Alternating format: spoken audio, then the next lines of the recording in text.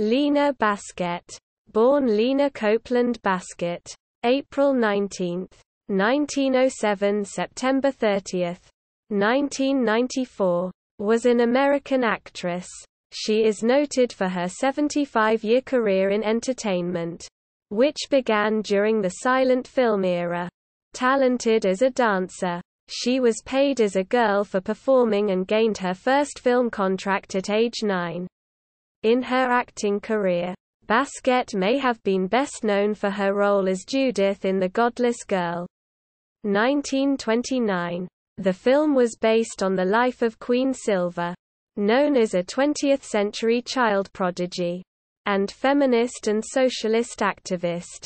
Basquette also was noted for her several marriages, including her first, to the much older noted producer, Sam Warner, founder of Warner Brothers Film Studio. When her film career declined, she returned for a period to dancing and stage performances.